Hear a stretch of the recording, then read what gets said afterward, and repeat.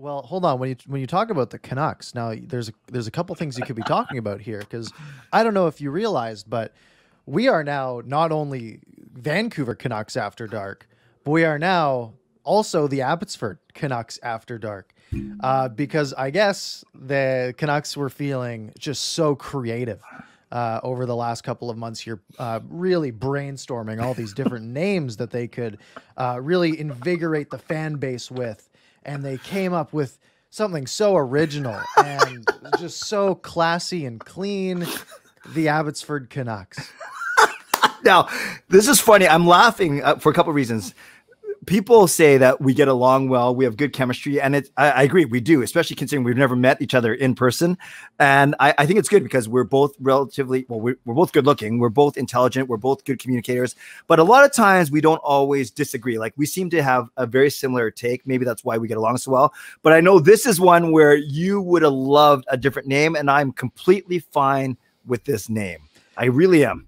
Yeah. See, the thing is for me is, look, at the end of the day, it doesn't matter, right? Like, it really doesn't, but it's just not very fun. And I feel like that's, the Canucks have always sort of had this, this facade of being sort of not very fun, right? There's always been sort of the, oh, well, the lower bowl's all suits and it's all just a corporate environment and it's all just a big money-making scheme. And now we're getting to, there's not a lot of fun. Now, building a brand wise, it makes sense, right? Right. And right. I think there's like 7 other teams in the AHL that are doing a similar thing.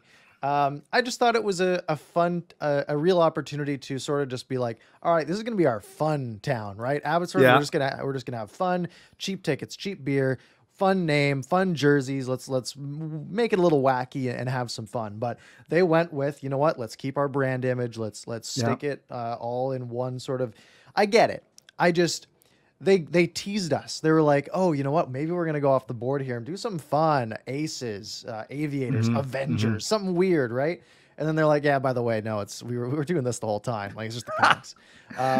Yeah, I don't hate it. I just think it's a missed opportunity for some fun. So 100%, Parker, I hear where you're coming from about a missed opportunity. I look at that. Yes, you're right. There are 6 other AHL teams that have the same thing. And I do think when a player puts on an Abbotsford Canucks jersey, and I've seen some people talking about it in the chat, we're all Canucks, takes on a whole new meaning. We joked about Canucks After Dark, which I thought about that. I didn't even think about that before we pressed record. Until I said it.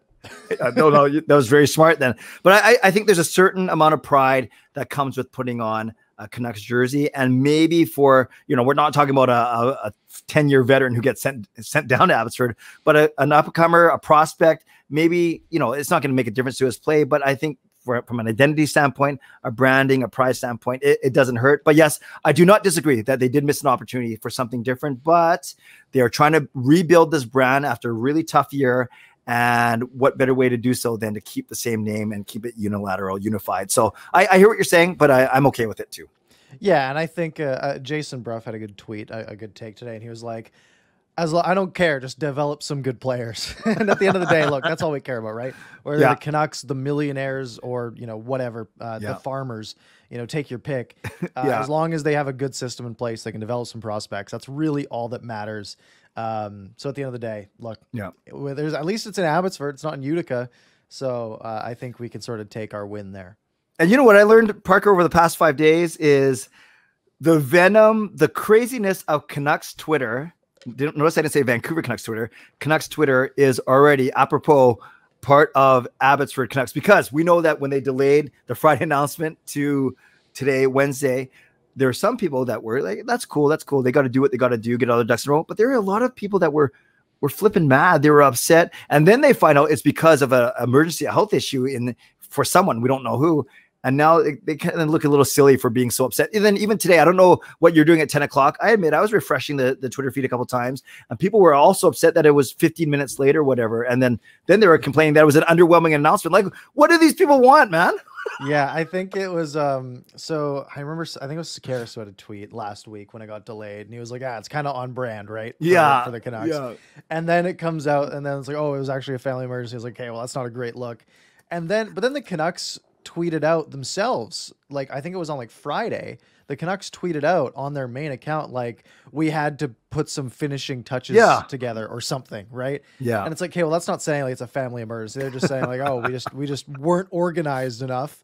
And then the Stockton Heat put out a tweet today that was like, it was like, yeah, we would have waited too, or something like that. Like, it was just a bit of shade. And then a lot of people in the comments are like, hey guys, they said it was a family emergency, maybe. But you know, at the end of the day, like the messaging was so inconsistent. So, you know, I'm not gonna get mad over any of that. But just sort of a messy introduction.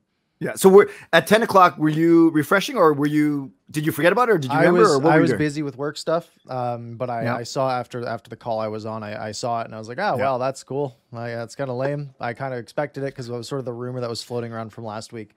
Yeah. So I wasn't too angry.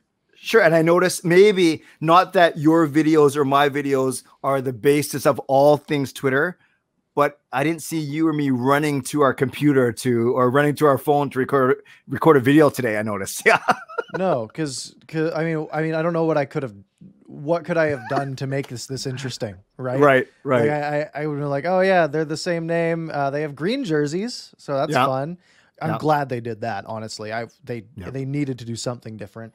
I don't love the logo. I just don't think it looks great on a jersey. Like, I don't hate the idea of the Johnny Canuck logo. Right. I mean, you look at the jerseys the Giants put out last night. I don't know if you saw those. Yeah. That logo looks great. Those jerseys are outstanding.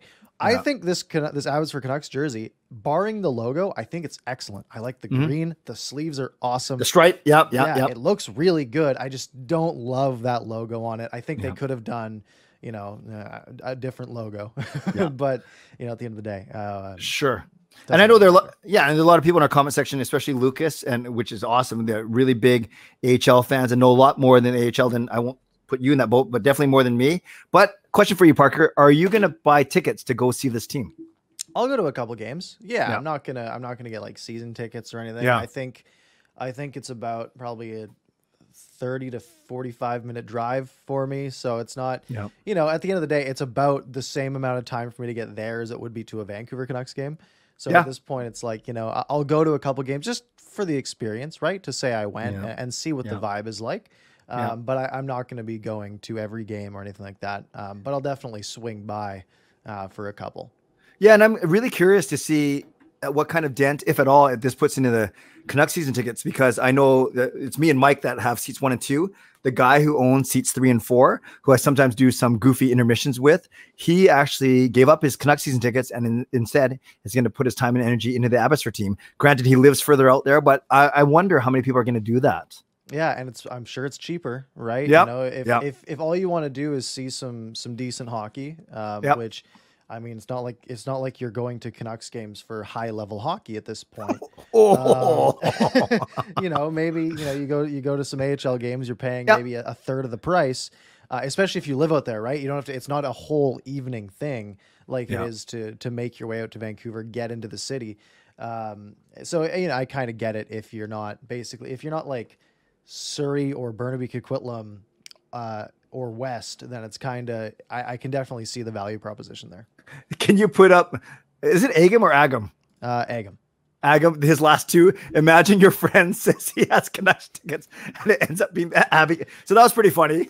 Yeah. And then he says, realistically, the skill level for both teams is the same.